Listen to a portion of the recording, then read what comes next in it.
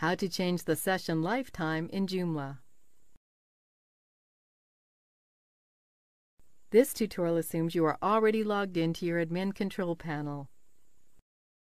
Joomla uses session lengths to automatically log out users that have been inactive for a set amount of time. The default is 15 minutes. Let's see how to change this.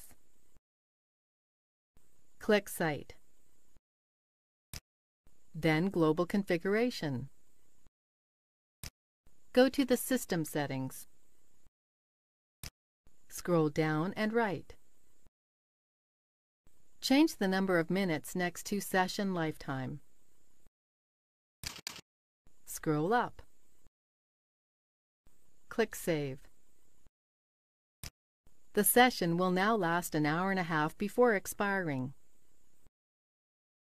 That's it! You now know how to change the session lifetime in Joomla.